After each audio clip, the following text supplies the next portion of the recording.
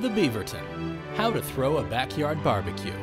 Because you have forgotten how much you hated it last time, you've decided to invite your friends and colleagues over for a barbecue. First, you have to see who wants to come. Expect people to give half commitments and then change their plans right before, because it's not like you're deciding how much food to buy based on their responses, except that is exactly what you are doing. Also, 4 of the people you invited just became vegetarians while I was talking. Greet your guests as they arrive while simultaneously serving drinks and preparing the meat for the grill. That's possible, right? Like how restaurants only have 1 employee? At a regular house party, you can move around to socialize with the people you want to talk to. Here, you get to talk to whoever's standing closest to the grill. It's always going to be Dale. Also, you have smoke in your eyes.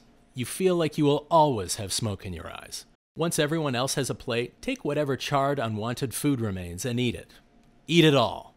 Your guests will probably stay later than you want. In order to get them to leave, use subtle cues like serving coffee, hitting them with the leftover meat, or throwing hot coals at them. And now you know how to throw a backyard barbecue.